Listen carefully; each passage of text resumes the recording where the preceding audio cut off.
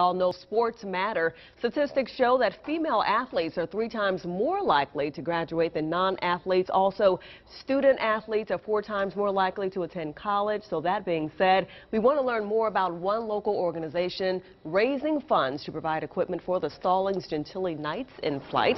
Joining us live this morning in our studio to tell us all about it, Booster Club members Corey Dowden. We also have Miss Kendra Crawford to tell us about their efforts and how you can help. First of all, thank you so much for being here. Thanks for having me. Being a part of our program, and we want to talk first of all about Gentili Knights in Flight and the history. Who wants to take that question? Well, our neighborhood is very immense with culture and a very united community.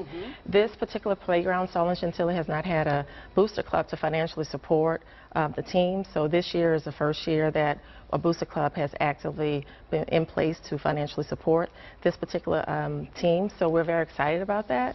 We have Dick's Sporting Goods actually selected us over 568 applicants nationwide to participate in a national campaign to raise money since there is a crisis in sports funding. So out of 568 applicants, 167 was chosen, and we happen to be one. We're very excited about the opportunity. And whatever funds that we raise, Dick's Sporting Goods will match those funds. Wonderful. So our goal is to raise $12,000, and Dick's Sporting Goods, through their Sports Matters program, will match that $12,000, giving us a total of $24,000 to fund our football team. Matching it dollar for dollar. Yes. Talk to me a little bit more about this program and how many children are impacted by it. The whole community will be impacted by it, the children. Like I said, we're able to serve, once we receive the funds, we'll be able to serve to up to 90 to 300 children, you know, to actually impact the community, because I'm a product of that community. You know, I went to the NFL, played, and I also went to other places, prison. And I want to train the children up, train up a child the way they should go so they should not depart from their way when they get old. And once that happens, yes, this is very important. It's very passionate for me and the whole community, because we know the impact that sports, you know, the discipline. So we seek to raise this money and impact the child to teach them the things that they need, the character building. How will the money be used? The money will be used to actually support the team by buying new uniforms, equipment.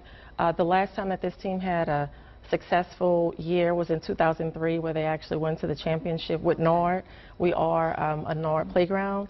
So we're very excited about the opportunity, and most importantly, we know that most of these kids, they will learn most of their life skills through training and through playing football, and that is something that the coaches are very excited about, showing them to build their character so that they can become, you know, very successful, not only on the field but off the field. That's what it's all about, and it's not too late to donate. If you'd like to donate to Stallings Gentili Knights, you can do so by logging on to sportsmatter.com, or you can call the number on your screen, 504-434-2197. The deadline is May 23rd. Again, you have time to donate, and every dollar donated will be matched by Dick's Sporting Goods. So this is a great program benefiting anywhere from 90 to 300 local kids here in New Orleans. Thank you both. Thanks for having me. Being a part of our program.